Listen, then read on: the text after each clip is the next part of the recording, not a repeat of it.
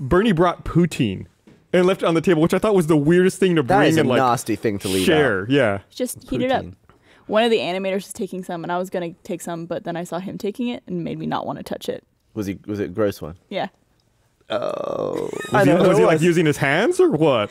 No, just a utensil. Okay. But it just made me not want to. I couldn't. I saw it there and I wanted some, but I couldn't find a plate, so I got a glass. And I had a glass of poutine. Oh. You like poutine, Why right? do you say it's? Why do you act like that? The poutine tastes the same. It Look, some food shouldn't be eaten out of a cup. was a glass. A glass is a drink receptacle. Like cereal. That'd be weird. I eat cereal out of cup all the Cereal out time. of a cup would be awesome. With you don't have milk? to use a spoon. Yeah, you just fucking drink it. Yeah, but then you're drinking all like soggy bits. You're eating the soggy bits otherwise. Well, something like if from a spoon, it's not as soggy. Somehow. What are you on about? How does that make sense?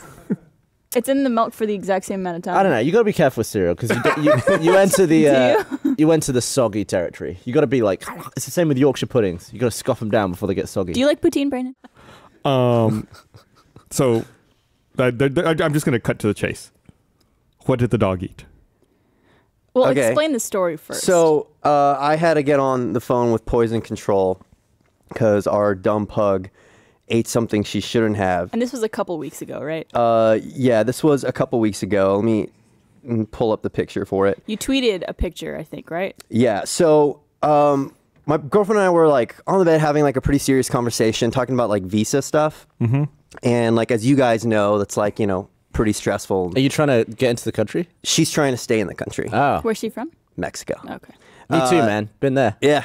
So You're from Mexico? I've never been to the pug's behind us on the ground chewing on a water bottle because she does that. I don't know what it is. She just likes that.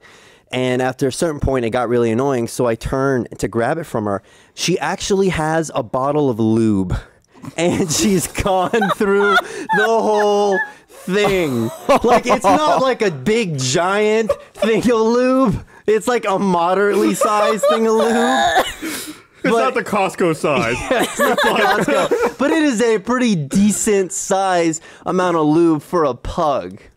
So I'm gonna sidetrack you here for a minute. Okay.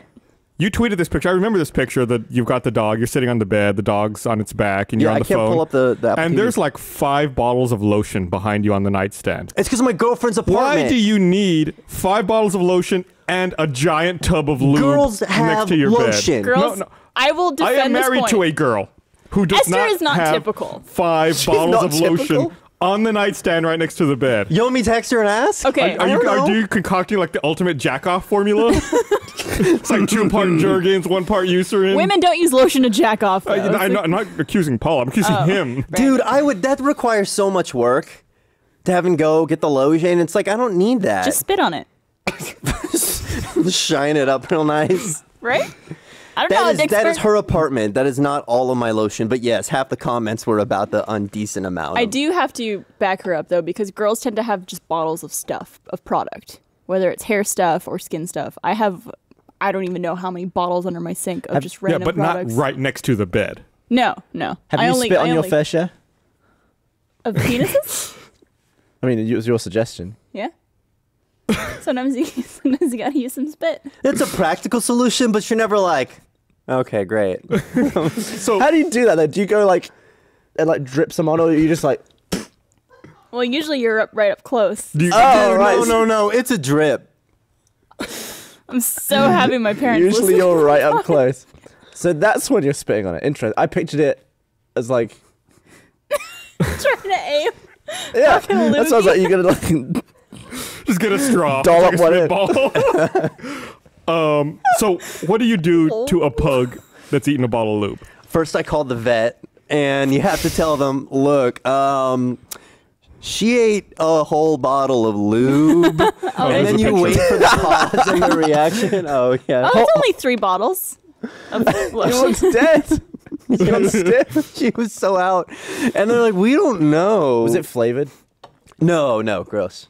But it wasn't that would be water. gross. It Yeah. was like not rubber-based, like oil-based. Oil-based? So I imagine that was like murder. Anyway, so they're like, I had to call poison control, which was like $80. Like they charge you before they'll save your dog. Poison control charges you when you call them? Yeah.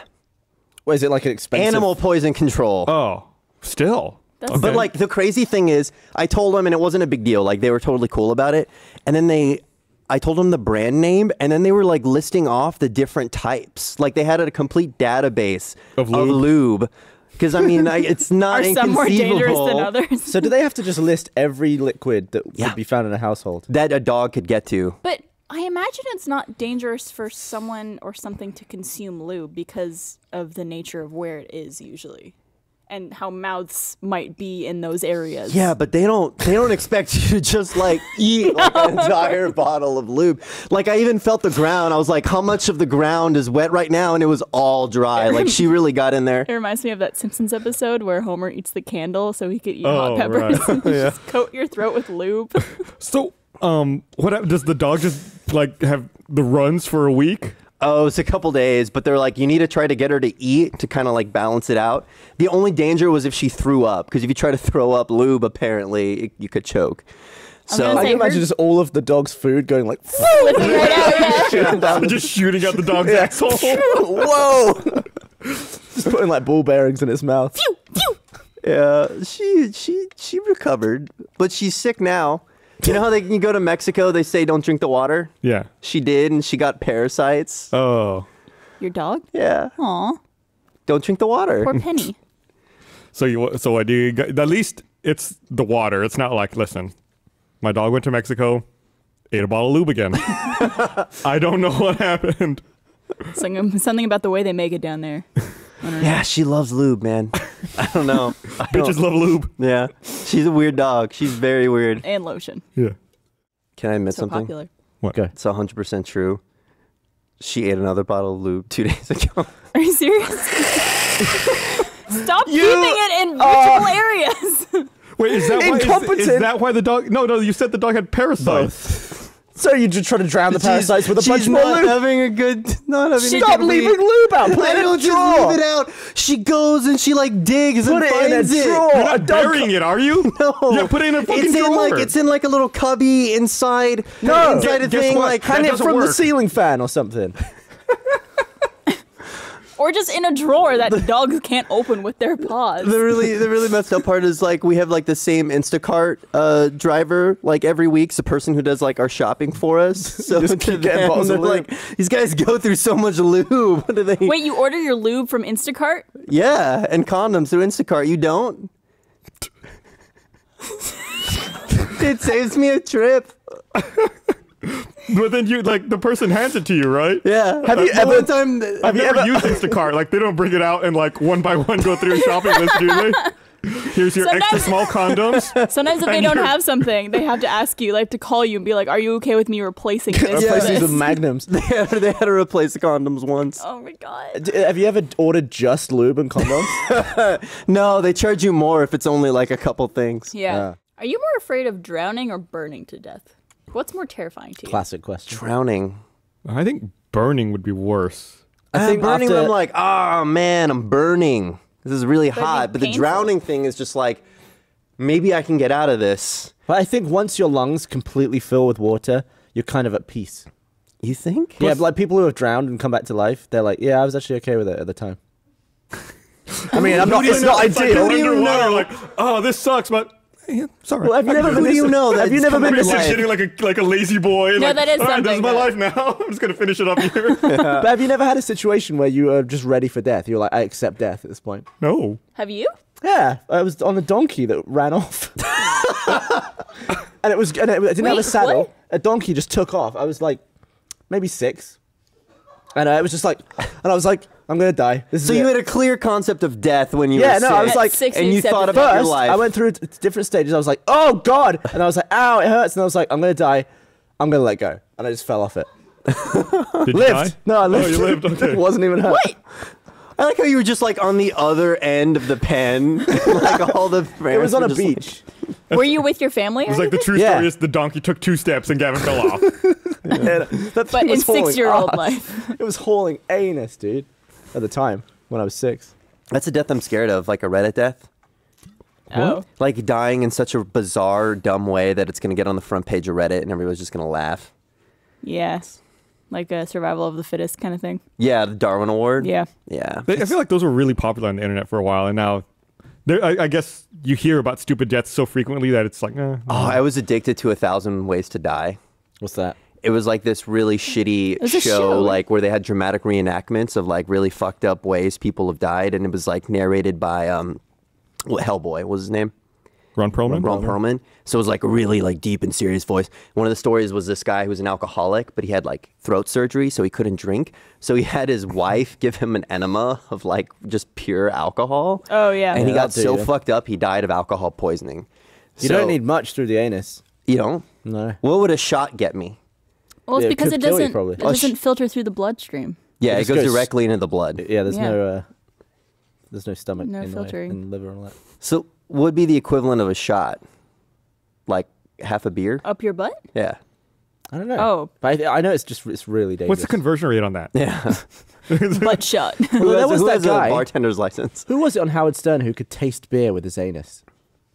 Like they poured You shots. listen to more Stern than I do, apparently. They poured little shots of beer.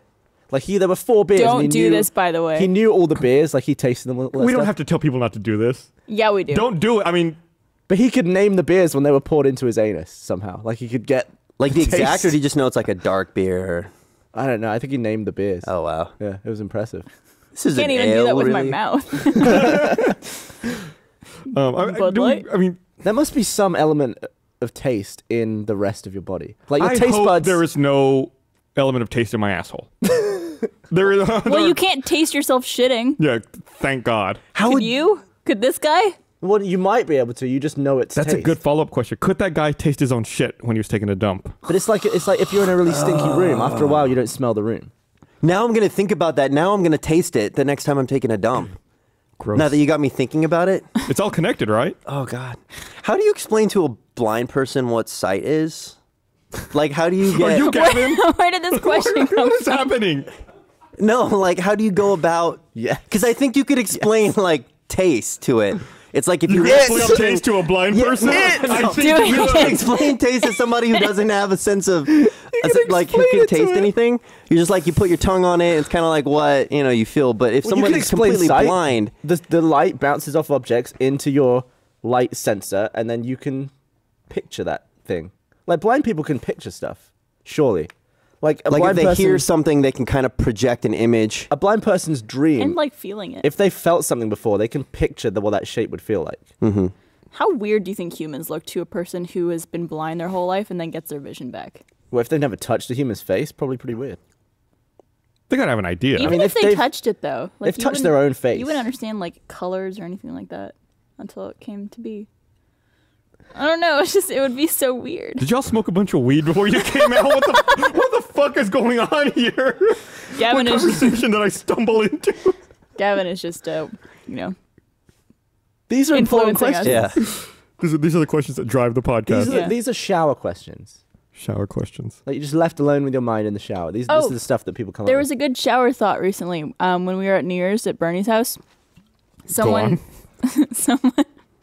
someone brought up the fact I think they saw it on the subreddit for shower thoughts that the first word everyone says of the year is always happy, because you're saying Happy New Year the second the clock turns midnight. It's just funny. with. That is interesting. Yeah, No. I mean, in English speaking. Not probably. English speaking or whatever it is in whatever. Not country. interesting? Nah. You don't think that Mean like it's tonight. interesting that the happy is the most frequently started word? Meh. I don't know. Doesn't do anything for me. What about this? You have never seen your face. I think about this. You have only seen your face reflected off other objects or displayed. When I was a kid, I was obsessed with trying to figure out what my face looked like from another perspective. It's like, because I would look in the mirror, and it's exactly what you're saying. It's like, I would look at myself in the mirror and think that's not really what my face looks like because Would everything you try to do like the flipped. side angle? Yeah, and I would always try to look at myself at the side or like Yeah. get another mirror, and it's that's like, why it but was. it's not right. That's why it's funny when you got 3D printed and you were like, oh. It's funny Yeah, how so that much was it the looked closest like I think I've been to actually seeing. But I have My seen face. light bounce off your face into my eye. and it's beautiful. And you can never, I wish I had you it. can never unsee that. That is forever etched Gus into your Ugly eyes Sorola. and your brain. So, Gavin, you said you would explain by saying it's light reflects off an object and it's how you sense it. How do you explain light? The sun I would creates. I'd be like, what do you see right now? And they'd be like, nothing. And I'd be like, the opposite of that. The opposite of nothing is light. Is that not fair? It'd be interesting I'll to buy hear that. from people who have never seen, like, what it's like. Can they? Anybody? Can? Yeah. How do you describe light? So, It's- yeah. Like You I'm thinking, can. like, let's say you have your eyes closed and you're in a pitch dark room, right? Yeah. So you Mhm. can't see anything, and you can like press on your eyes, and then you can kind of see like weird colors and when stuff. you like finger your eyes and you get like Right. the electrical display. So in your if eyes. you're blind, does that still happen, or are the connections I just think totally that gone? would depend whether their optic nerve was attached. Have you never done this, Barbara? I'm just trying to see what you Okay. guys are Don't talking like about. do it mental, but like if you, it's always on the other side. Like if you push this side of your eye, you'll You see get the it little like up swirly here. things, right? Yeah. Yeah, because it's like everything you see is upside down. Yeah, and your And you're- brain just flips it. Yeah, because the way eyes work, They did an experiment where they and they're gave this circular on the back. That makes me girl feel really like weird. mirror goggles. And so everything she saw was actually upside down, and it was like completely disorienting. But after like a week, she was just like, it It's was interesting that your brain can flip the image and there's no lag. Like if I could switch my brain to unflip the image, so I was just seeing like raw light, would I be able to react faster? Or maybe there is lag and you've just compensated for it. Yeah, So that's you're what I used mean. to- Like, yeah. would I be like super reflex once I adjust the fact that everything's upside down? Eyes are so I mean, it's like the weird. motion blur, the effect of it. Yeah, Yeah. yeah. I years ago, one time I woke up in the morning, and I've worn glasses I think ever since I was like 9 or 10 years old, and so I'm used to like waking up and not being able to see anything because my eyesight's so bad. One morning I woke up, opened my eyes, and I was like, I can see everything clearly. Like I have 20/20 vision. I can read the clock across the room. I can see everything crystal clear, and I don't have my glasses on. What the fuck is happening? And Did you have like a film of water over your eyes? no, everything was fine. Everything was great. And then like within 5 minutes, everything was really blurry, but like not the blurry I'm used to. I was like, that's weird. I put my glasses on and it wasn't right. Then like 5 minutes later, I could see okay with my glasses. And I'm like, there's just something wrong with my eyes. I was like, I just had to go to the doctor. He's like, oh yeah, you've got shit on your eyes. It's fucking with your vision. That's weird that you were able to see We're gonna perfectly get though. perfectly minutes. focused It was light. It's like- fine. it was right when I woke up. Were you really excited? I for was those 5 so minutes? excited. I was so happy. How old were you when you got glasses? Like 9 or 10. Did Really you? young. At what point did you realize that you needed glasses? The second I put glasses on for the first time. Yeah, like I had no idea I needed glasses. I just thought the world was really blurry after a certain point. You have glasses? Oh, I got LASIK, Oh. but I wore glasses like since I was like 9 or 10. But I don't. But like we would go to basketball games, and we'd sit at the top because nosebleed section is cheap, and you just couldn't see shit. And I'm just like, why do people pay to come to these things when you can't see anything? Everything's just a blur. The funny thing is, I knew as soon as I put my glasses on when I was a kid that all of a sudden I could see everything clearly. I have no memory of things being blurry before that, though. Really? I never remember being a kid and be like, wow, everything's really blurry. Usually Well, it's it's all like you you're in a know. class in school, Yeah. right? And they're like, can you see the? You're like, I was "No." always a big fucking nerd, so I always sat up front anyways. Okay. was not a problem. Did you ever have trouble riding the bus in public school? I always sat next to a dude who pissed himself a lot. That was Like a problem I had. voluntarily, or was it a purpose? I sign? don't know. He was like on a podcast or something and fucking couldn't hold his pee. I have memories of this kid peeing As a all the kid? time. He would piss on the bus. Yeah. What? I was in kindergarten when that's the only time I ever took the bus, and I sat next Was to that kid who peed himself actually you? Yes. No. I knew it. I shit myself once in kindergarten. Explain. So when I was in kindergarten, we had bathrooms in the classroom. Like you didn't have to leave the classroom. It's like there's the door where you walk into the classroom. And immediately to the right, there was like a boys' and a girls' bathroom, 2 different doors, and then like the classroom was over here to the left. So if you needed to go to the bathroom, you didn't have to go out into the hall. It was just right there by the door. So I needed to go to the bathroom. I really needed to take a dump. Why am I talking about my dump so much this podcast? I really need to take a dump. So I went up to the bathroom, and there was someone in there. I was like, oh God, I really got to go. And there was like a little seat, like a little waiting room right in front of it, right? Like a little seat and like a copy of highlights or some shit.